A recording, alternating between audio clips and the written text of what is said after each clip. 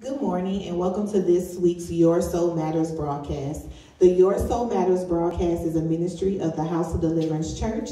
I'm your host, Tatiana Cody. It is my hope that this broadcast and the message you're about to receive will inspire you, encourage you, and convince you that your soul truly does matter. It matters to God, it matters to us here at the House of Deliverance Church, and we hope that it matters to you. Let's welcome our speaker this morning, Elder Sterling Jones. Praise the Lord, everybody. Praise the Lord. It's good to be in the house of the Lord. To my viewers, I say praise the Lord. We are going to talk about being spiritually alert today. And our scripture comes from Romans chapter 13, verses 11 through 14. And it says, "And that knowing the time, that now it is high time to awake out of sleep. For now is our salvation nearer than we believed. The night is far spent, the day is at hand.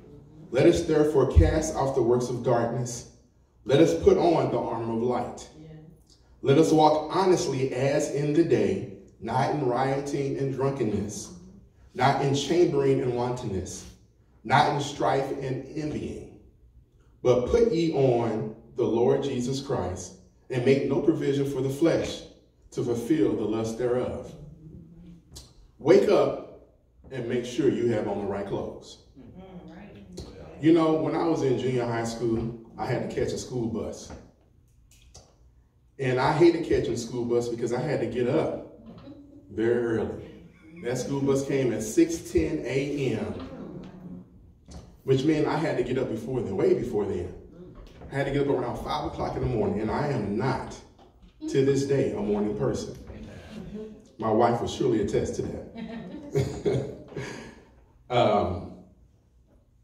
So I had to get up around 5 o'clock in the morning, and it was about a 15-minute walk to the bus stop. It was brutal. I had to walk, whether it was raining, whether it was snowing, whatever the case may be, you had to get there. It was a struggle. And each and every morning that I had to struggle to get up, my mother was my personal alarm clock. And she would come into that room, because I didn't get up every morning, and she would shake me and tell me to get up. I would beg for a few more minutes, but she would never relent, knowing I had a bus to catch. But you know, I needed that help. I needed to be shaken out of my sleep. I needed to be told to wake up. And that is exactly where Paul comes in this scripture. What he's telling the people of that day, that church at Rome, and what he's telling us now is that we need to wake up. You know, going back to my story about the school, you know, it was situations where, you know, I had to do this every day. And sometimes, in one particular time, I'll say, I did not have on the right clothes because it was field day. And I always wanted to participate in field day. What kid doesn't want to run, jump, have fun, and show off a little bit, right? But this day was the day that I got to wear my dress clothes and my dress shoes. And field day was on that day. So I did what my routine was to wear those clothes. But because the field day, this particular day, was in the gym, and the coach would not let you wear dress shoes on the wood floor. So I didn't get to participate. I didn't have the right clothes on. I know there are some believers that need the same encouragement spiritually when it comes to being woke up. They have been going to church for years, but they become spiritually indifferent. They become spiritually asleep. They go through the routine, right, of coming to church. They are like spiritual zombies sitting there on the pew, you know, on cue clapping, on cue nodding their head, but you don't really see any change in them. This is a dangerous state to fall into. The problem with being in this state is that you could easily be influenced because you're not really standing for anything. You're not convicted in your walk with God. This is not, as I said, not a new problem. This is a problem that Paul addressed in this scripture. Paul said, it's time to wake up. our salvation is nearer than when we first believed. In other words, each day that passes brings us closer to Christ's imminent return. It's not something that's preached or talked about as much as it used to be. I remember growing up, there was a song that they used to sing on the broadcast. Time, time, time, time, time is winding up.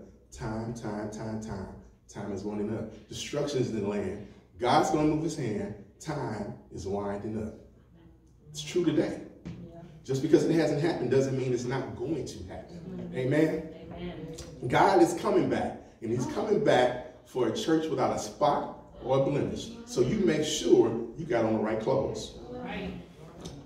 In Romans 13:11, as I said, knowing the time, that now it is high time to awake out of your sleep, for now is the salvation nearer than we first believed. Paul uses this fact as incentive for us to wake up and get moving spiritually. Jesus Christ could return at any moment, as I've already said. We could be required to stand before and give account for our lives. Yeah. Are you satisfied with where you are spiritually? Oh my God. Are you ready to face God's final judgment to determine your final destination? We may not have much time to get ready, y'all. Wake up and put on the right clothes. Verse 12 talks about letting us therefore cast off the works of darkness and let us put on the armor of light. So the Bible does over 70 examples or references, if you will, about clothing, about garments, about armor. In other words, the things that we wear. The Bible shows us that God is concerned by this repetition about the kind of clothes that we are wearing, because it represents the status of our relationship with God. So going back to verse 12, it says, let us cast off the works of darkness. In other words, God wants you to get this stuff off, right? The works of darkness are what? Those things that are evil, those things that aren't good. He actually gives us further description as we read into our lesson text. It says, let us walk honestly as in the day, not in rioting and drunkenness, not in chambering and wantonness, not in strife and envying. So these are things that are the works of darkness. It makes it plain for us. So, and they actually are in pairs. They're in groupings, categories. So God doesn't want you to have those things on if you are a Christian. He wants you to be well dressed. And he tells us also what he wants us to be wearing. But let's look back at those things that we shouldn't wear, those works of darkness. One of the other things that I want to say is that when we look at how he describes what we should do with those works or with that clothing, the first thing he tells us is with the works of darkness to cast them off, cast off. He doesn't say take them off, he says cast them off. And if you know anything, I'm also a fisherman on opportunities and times when I have the opportunity. So when you cast, you take a rod and reel and you cast it far. You don't drop it. You cast it far away to get to the spot where you think the fish may be.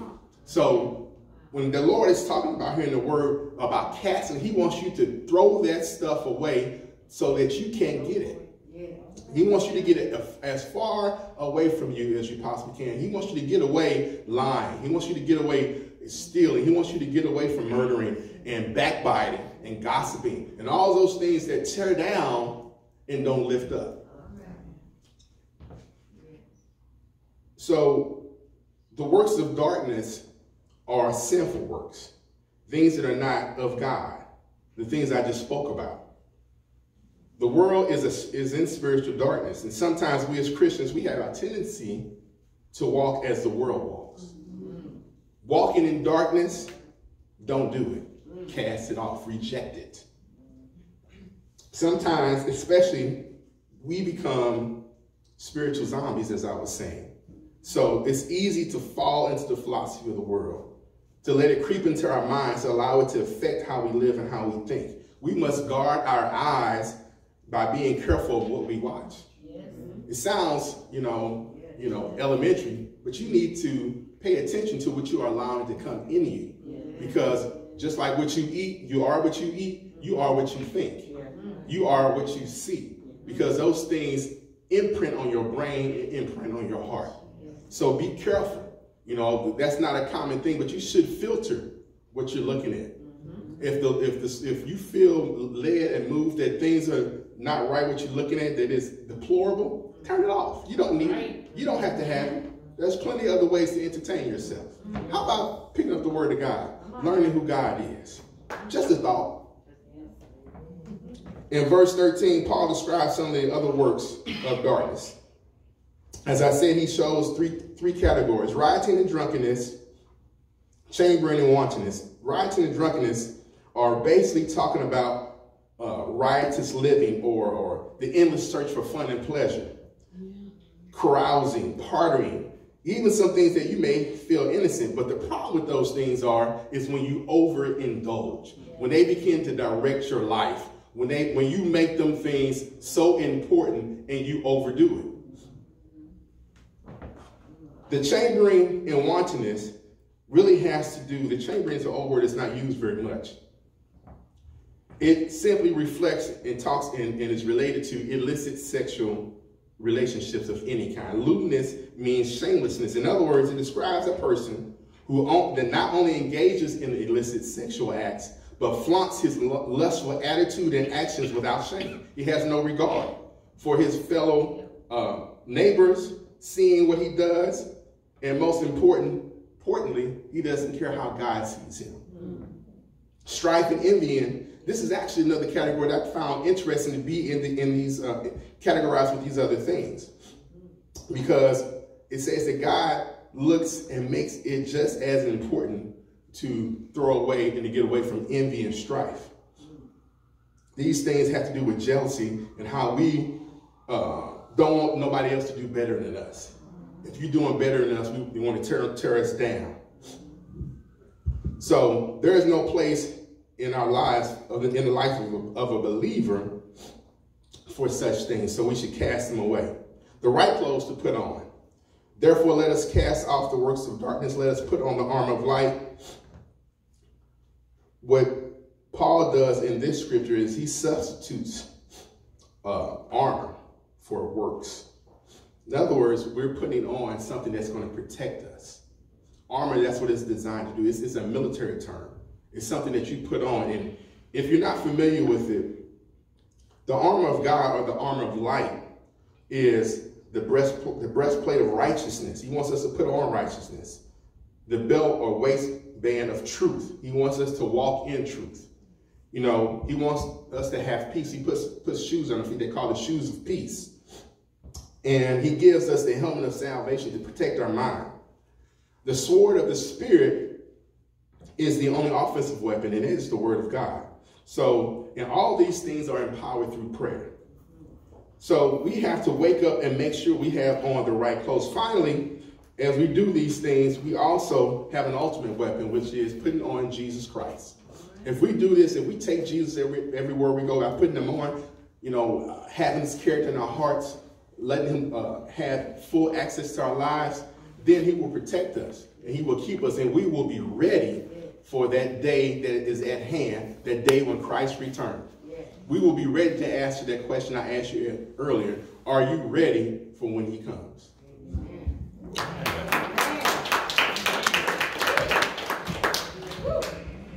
Amen, amen. I truly hope the words you just heard was a blessing to your soul. As the elder said, wake up, put on the right clothes. What choice would you make to put on the right clothes? Would you walk in light or would you walk in darkness? If you're looking to learn more about God, come visit us. Information can be found at our website, hodchurch.com. If you're looking to talk to someone or would like to receive prayer, please call 1-800-741-SOUL or 1-800-741-7685.